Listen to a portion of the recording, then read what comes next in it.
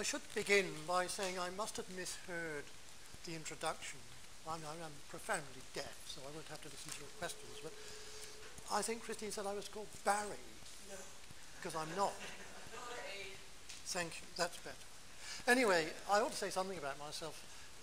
Looking at what we've seen already, I'm not an academic on the grounds I'm not employed by an academic institution. And being somewhat pernickety about the use of terms, I think one should say academic institutions and people of an academic frame of mind who are not members of those institutions. That's just to make sure that you can recognize that I have some value, however small it might be. My background, which I ought to tell you something about, is that I spent most of my working life, after I stopped trying to be a psychologist, was as a bookseller, specializing in books on the occult, which had fascinated me since I was a small child. And after a while, I started writing about it, and people thought fit to publish it, so you may have seen some of my books. I thought this was on, but I'm not sure if it is. Oh, God. Well, then I'll try and speak up, but I am not very good at speaking up without artificial assistance. But if you shout loud enough, I'll hear you telling me you can't hear me, and I will go back up to speaking like this, like that.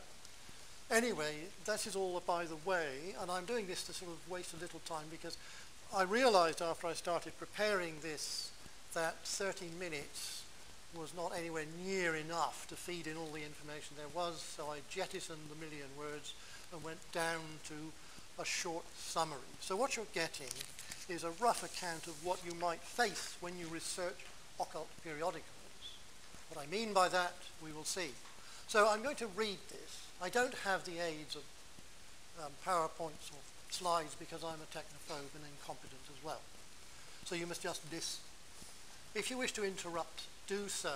If you think what I've said is ridiculously wrong, you can shout out and say, no, no, and I will ignore you. Let us begin with a quotation from a ghost story. Well, I want to tell you the title first. It's Thinking Sideways, Pitfalls in the Periodical Labyrinth and How to Avoid Them. So we start with a quotation from a ghost story, Mr. Humphreys and His Inheritance by M.R. James. Now the estate that forms that inheritance includes a maze and a fine library, in which Mr. Humphreys finds an odd little book of the 17th century, both author and title unknown because it lacks its title page, but he's fascinated by it because it includes a moral tale about the fate of a man on a perilous quest for the precious jewel hidden in the labyrinth. He finally escapes, tells his friends, who expect to find him dead, that, for all I have brought back the jewel, I have brought back that with it, that will leave me neither rest at night nor pleasure by day. Substitute for the jewel knowledge of the occult in society, and here we are. Our labyrinth is 100 years of occult periodicals. And the jewel is the information that we can tease out of them. Restless we shall be, but not as restless as you will be when you don't get out of my seat when I want to sit down again. Stay there for the moment. Restless we shall be, but not, I think, displeased with what we find. In this context, the word occult is a many-faceted jewel, including the whole of Western esotericism, and you all know what that means since it was invented about 20 years ago, basically what we used to call the occult. From alchemy, divination, magic and the Kabbalah to witchcraft, Rosicrucianism and the byways of Freemasonry, plus spiritualism and psychic phenomena, speculative metaphysics, and a kaleidoscope of unorthodox spirituality, both Christian and otherwise. All of these topics have their own literature, including a substantial number of periodicals, which are variously specialist or more general. If you wish to take on the role of Sisyphus and make your task truly unending, you can always add in the occasional, in fact not so occasional, and often valuable contributions on the occult to the many popular literary journals of the day. Now, as a fine example, I would point you to James Mew's article, The Black Art, that appeared in the Pall Mall magazine in 1893 and has a splendid illustration by Aubrey Beardsley. If you want to find the details, tap in Beardsley under Google Images, and as soon as you see the fiend as Omuel, you know you've found the article. Well, here I'm running ahead of myself. We have to decide just what sort of information we are looking for, how we can apply it to our initial goal of defining and mapping the British occult press, and how this can help others who are engaged in trying to make sense of popular occulture. I mean, that's not a phrase I would use, but I mean, it's the popular perceptions of the occult, how people react to them, what they make of it, and how they engage with it. Popular occulture is a lot shorter. That is the public awareness and reception of the ideas, literature, and activities of institutional, and for that matter, private occultism and psychism during the Victorian era and beyond it to the 1940s, which is where I came in, so it's a good ending point. The first step to be taken is to set the parameters of the British occult press. We may take that press to be any and every periodical printed in Britain and published in Britain, and perhaps in Ireland also, which is primarily concerned with one or more topic that falls within the range I've listed above. This, you will say, is all very well, but how do we identify, locate, and gain access to such periodicals? Assuming that you already have a working knowledge of their probable subject matter, you could begin by casting around on internet search engines, which some of you may have done.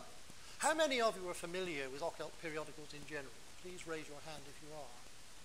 Well, I might as well sit down and give up then, because you already know. Well, if you do try to search for them, you can type in combinations of the right sort of words, such as occult, psychic, magical, mystical, periodical, journal, annual, whatever you want to say. But this is a very hit and miss approach. It would be far more profitable to search first for the various institutions concerned with the occult and the psychic, and to examine their library catalogues, if that is, such catalogues exist. It doesn't matter whether the books are still there, you get the titles out of it, and that's what you're looking for. And whether they've been digitized and made available online. In the real world of printed books, specialist library catalogues do exist. There's also the invaluable BUCOP, which stands for the British Union Catalogue of Periodicals. It's been long out of print, but you'll appreciate in a minute why it's worth looking at. Which can be searched, that is BUCOP, for far more quickly for potential keywords than is possible using Copac, which many of you no doubt do use. Because on Copac, anything you're searching for online, you have to go one at a time, look for it, weed out the ones that are inappropriate, and then you work through the rest. With BUCOP, you can go for the keywords like alchemy, astrology, or whatever, and you will find journal, monthly, whatever the word is, put after it, and you can identify them, find them, and discover their locations, together with the length of run they hold, which information is not always there on Copac or similar internet search areas. The only trouble with BUCOP is you do need the inserted card. It comes stuck in one or another of the volumes, but it gives the meaning of the abbreviations. Now, they are a curious set of abbreviations. They don't make a lot of sense. So if you haven't got the card, you're really sort of skewered. But nonetheless, if you haven't got it, I'll photocopy mine for you. Here we get to pitfall number 1. Now, the catalogues of many libraries, public, academic, specialist alike, are woefully out of date. Not every periodical notionally held by a particular library is still there. The pressing need for shelf space and for money all too often leads to ill-chosen deaccession, which folly is compounded by a failure to update the catalogue or to take adequate measures to ensure easy access if the library or collection has been incorporated within a larger entity. We should not assume that every copy of a periodical listed is still where it was, nor that a specific copy still exists at all. As an aside, I remember once cataloguing the set of the Catholic Record Society, and I wanted to find out how many copies there were available, and it listed about 10, including the one I was cataloguing, which had been chucked out by the library that had it. So you cannot trust old catalogues. Well, here are some examples of shortcomings, if not actual loss, in more or less public collections. The Harry Price collection, which we are seeing later on, I believe, consisting of works on psychical research, spiritualism, magic, witchcraft, and so on, but not terribly well described by him, is now integrated into the Senate House Library, which has turned his impressive catalogue, it's very well illustrated, and that's a very useful part of it, into an historical document rather than a working tool. It's not always easily accessible either, because I had extreme difficulty getting to see bits of it some years ago, but it may have improved since then. The Library of the Society for Psychical Research is no longer in London, it's now at Cambridge and is not easily accessible. And if this wasn't being recorded, I would tell you a little side about that. They seem to have had some difficulty in locating copies of some of the rarer books, but they do insist absolutely that nobody has stolen them. What they mean is it's like an undiscovered murder. They don't know until they find it's happened. Anyway, it's not easy to access the library of the SPR, but there is an original catalogue, which was published in the 1920s with supplements to follow it, and it was put together by Theodore Besterman, who was an excellent bibliographer. So it is very reliable, and on top of which periodicals are gathered together at the beginning of it, so they're easy to identify. Now, there's also the catalogue of the Library of the London Spiritualist Alliance. Now, that is less easy to use, to put it kindly, because there's a curious classification designed by its compiler, Mrs. Farone.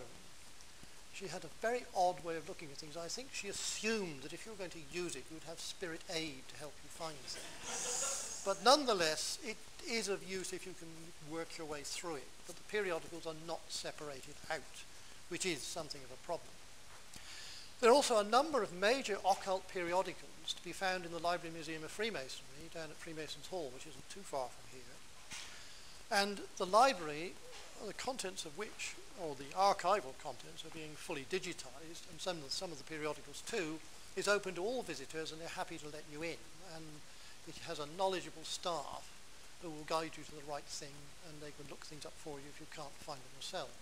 It isn't easy to use their search facility on their website, because they don't seem to use the same kind of keywords we would. If you come at it from a Masonic angle, you'll have a better success, but it won't tell you exactly what they've got. But they do have a lot of very useful periodicals. Yes?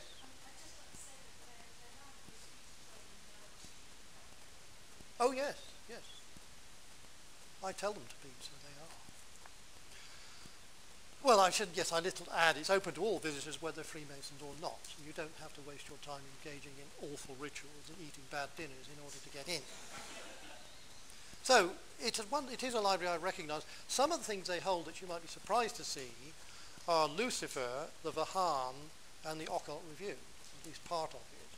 They also have a very inadequate copy of the Rosicrucian and Masonic record, which is extremely rare, and their possessing it enabled me to get a much superior copy for myself, and that's a long story which I will deal with afterwards. It's not part of this. It's rather funny.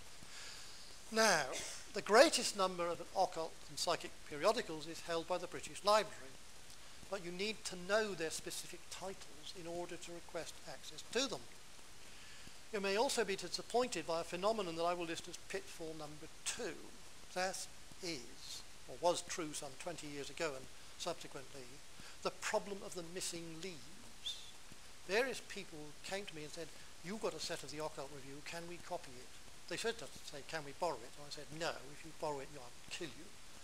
And I was able to photocopy things because they said, we went to the British Library and we got the right volume out, and that article was torn out, especially Crowley, Florence Farr, anything to do with the Golden Dawn, anything to do with Wilmshurst, anything to do with Blavatsky, about half the contents.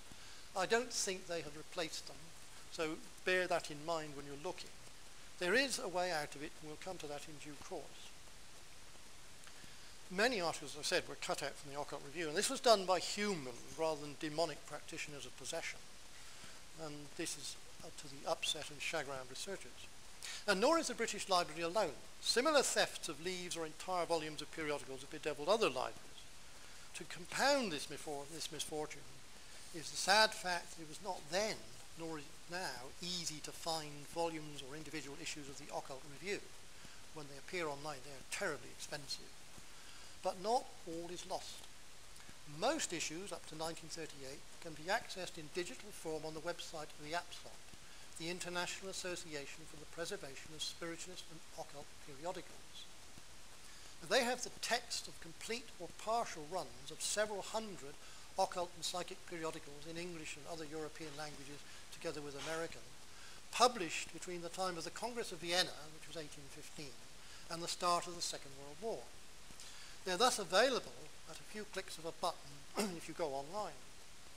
Well, that is only the start of the process of defining and mapping the British occult press, then of analysing its content and drawing useful conclusions from our careful examination. I should add that the periodicals on the APSOP are not at present searchable, which means you actually have to read the articles, which is possibly no bad thing. Anyway, the digitizing of the Occult Review has been done on that site in exemplary fashion from the original parts, thus preserving every word of the text, including the advertisement leaves. And those are worth looking at, because when the Occult Review was published, if you wanted to send it back to the publisher and have it bound up, all the advert leaves would be stripped out. But the advert leave, where there wasn't an advert to fill them, would include reviews of quite important books by quite important people. So it is well worth looking for the parts rather than bound volumes. And the third pitfall has also been avoided. This applies to other periodicals as well. That is the absence of wrappers, preliminary and supplementary leaves and loose inserts that are almost never included in bound volumes of periodicals. One of the problems with that is unless someone actually has a run of the parts, we don't know what is missing. And that's something to bear in mind. You cannot assume that when you found the periodical, you found all of it, even if it says it's complete. It may be in terms of publication, not necessarily in terms of what was tipped into it. The point of that is that if you don't have these extras, it can severely diminish the research value of the periodical. And I'll give you an example. I'm thankful that I was spared from such a loss when I was working on the history of the Theosophical Publishing Society. My experience may illustrate the benefit of having all this extra stuff. From 1887 onwards, the principal British journal of the Theosophical Society was Lucifer, a theosophical magazine, retitled in 1897 as the Theosophical Review. It was a consciously literary journal in that it consisted of papers largely with occasional correspondence and a few little reports, but with the correspondence columns reflecting the different viewpoints but not taking up a great deal of space. Excuse me. There's a debate, for example, over the esoteric section of the Society, where though that was written about in early volumes, the TS didn't like to talk about the esoteric section, and they don't appear once that was in full swing. But that's to do with the history of the TS, not the periodicals. Internecine warfare was frequent in the Theosophical Society, and its progress and the identity of the protagonists can be charted to some degree in the pages of Lucifer. What you can't find out are the activities of the Publishing Society, their disputes with the original publisher, George Redway, and the various mixed fortunes of theosophical authors in the form of positive reviews or the remaindering of failed titles, which were listed on sheets loosely inserted, showing these are all available now at about a quarter of the price. As an aside to this, one of A. Waite's later books was called The Quest of the Golden Stairs. It's an awful book, but it looks rather handsome. It's a quarto, and it's a kind of monstrous fairy tale. And that was published by the Theosophical Publishing House in 1927. It fell into my hand as a remainder, and I bought the whole of the remainder, which was, unfortunately for me, about 75 copies. And that was in about 1981, so it didn't succeed. So if something has been published, you may get glorious reviews. It doesn't mean anyone took any notice of it. That is perhaps not relevant to the periodical press, but it is in terms of occult books. Anyway, I was able to find a set of Lucifer, of which the early volumes have been bound up with the wrappers in a small Rosicrucian society. They just bound everything up And so I was able to find every single insert, all the adverts, the whole of Redway's literary notes, or his literary circular, which not only lists books and periodicals, but had often unkind comments about them by such wonderful luminaries as Arthur Machen and A.E. Waite, and is extremely useful for identifying things that have otherwise vanished completely from sight. But anyway, that was something that was to my advantage. I had a good 8 months of the literary circular, which was valuable, and then it explained to some degree the great row with the Theosophical Society as to how they came to take over the publication themselves, and the development of their own press, all of which is something to follow up. But it doesn't so much affect periodicals, except for one to which I shall come in a while. This is just one example of what you can tease out from the periodical literature of occultism, but only when you've identified and accessed it. For mainstream occult and psychic periodicals, those that are on public sales through bookstores or by subscription, the outset holdings will provide much of what you need for research. But the journals and proceedings of the more recherche occult societies are more difficult to access, unless you know their titles and where they can be found. Most 19th and 20th century quasi-Masonic and Rosicrucian journals, such as the Rosicrucian and Masonic Record, which I mentioned, and later periodicals recording the transactions of the SRIA, that is the Societas Rosicruciana in Anglia, John Yarker's journal, the Knef, and a very odd thing called the Lamp of Thoth, which was published in Bradford.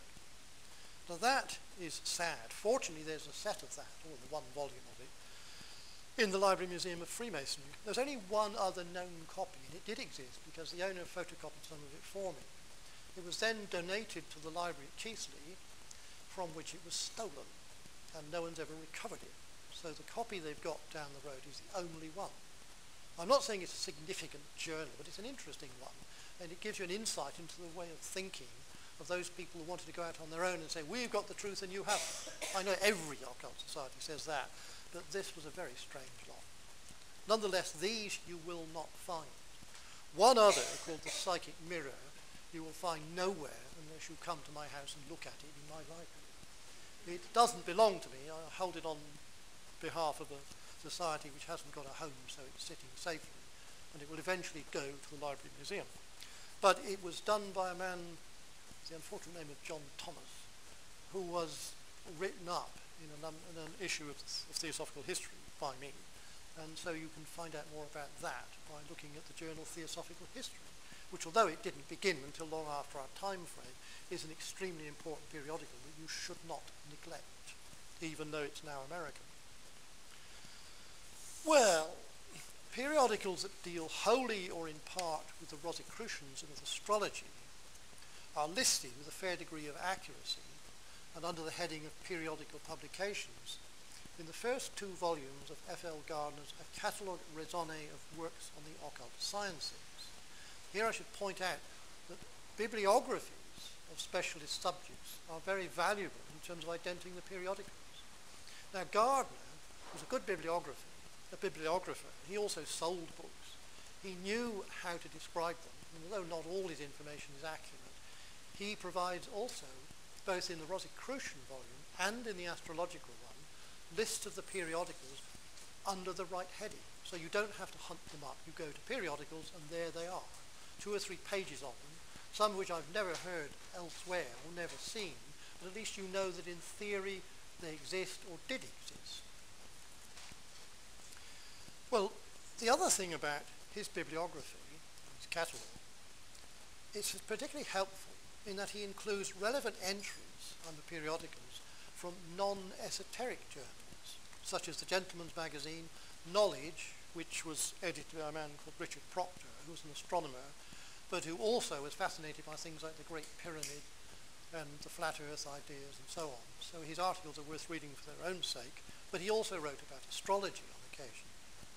And they also, Gardner also included extracts from Notes and Queries. That is an extremely important periodical, and it is actually very well indexed, and you will find things by ploughing through the index and you can identify it. And until certainly the time I retired from selling books, volumes of notes and queries could be bought for pittance because nobody wanted them. But they are extremely useful, and I strongly recommend that you use them as a research tool. Funnily enough, Gardner omitted, perhaps because he hadn't spotted them, the 2 letters written by Westcott in his mendacious creation of a history for the Golden Dawn. But they're all there. You can find them. And it is also to be noted that people like Gardner did produce very accurate, very reliable bibliographies, but you can't assume that others also did the same. That's another pitfall. I'll spell it out slowly. The tendency to assume that bibliographers and catalogue compilers are invariably accurate and comprehensive. I omitted the 3rd word, which I was going to say, which is and intelligent. I suspect many of them are not. Let us move on. Most of the British spiritualist period journals, there was nothing psychical until 1882 in the first proceedings of the Society for Psychical Research. So you need to look under the word spirit, spiritual, spiritualist, and so on. Most of these journals can be accessed via the outset. Light, Medium, and Daybreak, the Spiritual Magazine, and the Spiritualist are all available either entire or to a significant degree. Unfortunately, not all of the volumes of the Spiritualist are available, and that is a very important one because it includes the account by Richard Burton verifying the fact that he's being sort of seen by Hockley in the mirror. The same, however, cannot be said for Theosophical periodicals in terms of the Absol holdings. Lucifer and the Theosophical Review are available, but only the first and very insubstantial volume of the Vahan, and nothing at all of the Transactions of the Scottish Lodge of the Theosophical Society, which was given other titles following it, but none of them you will find anywhere on Copac or on Pewcop or anywhere. They seem to have vanished from Kent. They exist, so what you have to do is go to theosophical libraries to find them. And you will find the librarians may or may not be aware of them, but they're usually to be found if you look. They have a value in terms of the content, which is always very opinionated, very idiosyncratic, but written by intelligent people. What you don't have are adverts, with the sole exception of adverts for Redway's publications on the wrappers, because after a while he began to publish and distribute it. Well, I said you can't get them. Of course, there is a set in the British Library. There's supposed to be one in the National Library of Wales, but I'm not at all sure that is actually the case. So let us turn to private collections. That's where else you must go and look for things. So one thing you can do is to cultivate known bibliophiles interested in occult material and known bibliophiles who you think are respectable and reasonably well off, so they haven't nicked the books in the first place, so refuse to let you see them because you know you'll identify them as having been stolen. That's part of my experiences in the past. I won't go into those now. Well then, let's assume we've got to the periodicals. We've gained access to whichever of them we're looking at. How should we read them? What should we be looking for? Unless the subject matter appeals especially to us, which is unlikely for most people, we're unlikely to wish to read many of the articles and papers. They're often very dreary and very dated, unless we want to get inside the mindset of the authors. An example would be of A.E. Waite, especially when he was writing about the tarot, and the association between him and Pamela Coleman Smith, which is much more complex than people realise. Of course, I keep that information strictly to myself, and I won't share it with any other researcher. Unless I'm bribed with chocolate. Well, the real value of all these journals lies in the extras, in the editorials, the letters, the reviews, the announcements, and the advertisements. For example, the editorials in the Occult Review will be announced on the contents lists as covering A, B, and C. But if you carry right through them and bother to read them, right at the end you often find as many as 2 pages of odd little snippets of information that are otherwise utterly unrecorded. So do read the editorials. And the Occult Review is probably the most important journal for the 20th century if you want to investigate occult ideas. Well, the other one to consider is the Vahan.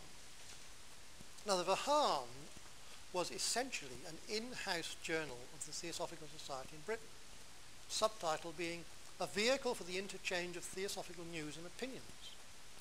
Issued originally fortnightly in December 1890, it suffered a sea change after 8 months, and very soon after Madame Blavatsky died, and it was released from her somewhat suffocating shackles. Then appeared in a larger format, it's the Royal Octavo, with the subtitle reversed to Opinions and News, and with a new editor, G.R.S. Mead in place of W.R. Old, whom you all know was the astrologer Cephariel and also the anonymous contributor to the Occult Review, Scrutator. The anonymity of the questions and answers, that is the opinions, was replaced with initials, and there was a slight toning down of the pervasive hostility to Orthodox Christianity. The Vahan still provided the minutiae of activities within the TS, and this provides the researcher with a very rich mine in which to dig. What is needed for our research is the indexing of all personal names, and you will find very many of them in the pages of the Vahan. And this allows you to identify the less obvious sets of initials. Many of them stand at a mile. GRSM Mead is obvious. JWBI is John William Brodie Innes, and others you can spot without much trouble. But there are also lots of odd people we can pick up by finding their names when they're listed as being members of officers of different branches of the society, or have incurred the wrath of somebody else and they've squabbled, and the squabbles are printed. We also can find, in many cases, especially with local secretaries, their addresses. Now, this you may say, what's the use of that? They're long gone. They can't be still alive after 120 years. No, but what you can do is look at directories of the period, and you can work out the socio-economic status of that person from where they lived. And this, if you do enough of them, gives you an idea of where the occult public was coming from. Mostly it is the middle-class homes of people who were enthusiastic and had a reasonable degree of education. I've arrived at that conclusion by having looked at it and seen where they were and who they were. But there's a lot more work still to be done. I've done this in the context of Bristol, where I spent most of my life, but it can be done for every part of the country. And I strongly recommend this as something to be pursued because it gives you a much better idea of what the structure of what we might call the occult community was, and for that matter still is. Well, let's go back to the Vahan. Apart from identifying all these individual names, we need to find out what they were doing. And we have all their disagreements recorded, the great rows in the TS, the battle over William Quan Judge, and so on. These are more important than we think because so many people wrote about them. And this brings out one of the things where I said you can't be sure that bibliographers have spotted everything. Analysing the content of the answers to the questions put in, and usually by regular contributors, both cases, questions and answers, they'll reveal the reasons for specific individuals, such as Brodie Innes and Mead, for taking a particular stance over the various civil wars within the TS, and for their allegiance to particular factions. I won't offer any conclusions on this, because this may be part of your work in the future. But there's also the prospect of less partisan research, in the sense it doesn't impinge on the occult. As an example is contributions by George Russell, by A.E. Now, Alan Denson's bibliography is very good. He refers to the Vahan and he identifies that a quotation from a letter, a printed letter, right. I will just go through this bit and the rest you'll have to wait till you ask questions. What he did was to say, here is an extract from an undiscovered letter, printed letter, of A.E. This was quoted by Mead in response to something. What he managed to miss was a question that had appeared in 1892. It was a complex question, a very wordy one, on the policy of non-resistance to evil. And this appeared under the initials GWR. Now, I wouldn't say that's the Great Western Railway. Even though, surprisingly, at that time, or just before that time, A.E. Waite was working for the Great Western Railway, it is actually George William Russell, an undiscovered contribution to his writing, of little significance, but I'm sure there are many others, other people who wrote, whose identities we haven't yet put online, but whom we can find, and whose place in the great scheme of things can be found. Now, there's nothing else to say of any great note except something about weight, and I'll leave that because I'm getting fed up with weight myself. One other thing, however, one last point, if I've just got time for this, is something I discovered by chance in the journal Light. Among Waite's contributions, a letter when, in the course of this great battle he had with other people over the Leo Taxil affair, the supposed satanic Masons in France. He refers to Eliphas Levi, and in so doing, quite without any deliberate intent, he indicates part of the content of the very first official history lecture circulated within the Golden Dawn. No copy of this is known to survive, and I don't think it does, but you can pick up what it was like from that letter in Light. What I shan't do is tell you where exactly to find it, because that would spoil your enjoyment of hunting through that dreadful periodical yourselves.